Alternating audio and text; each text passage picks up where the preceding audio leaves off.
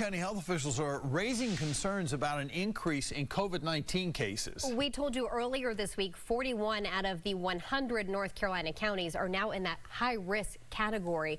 WBTV's Liliana Pearson live this morning. Liliana, Meck County remains in the medium risk right now. Mary, we do sit in that medium risk right now, but the county health director is telling us that if these trends continue, Mecklenburg County could soon move into the high risk category.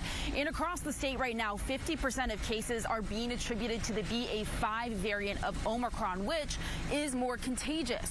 The county is seeing an increase in cases, deaths, hospitalizations, and increases in wastewater monitoring for the virus. Those are all early warning indicators.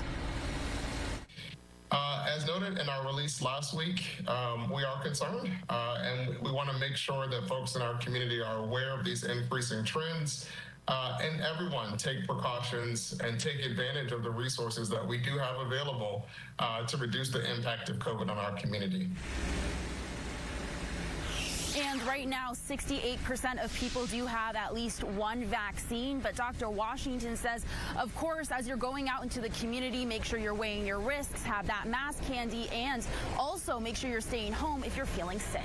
I'm Liliana Pearson, WBTV, on your side.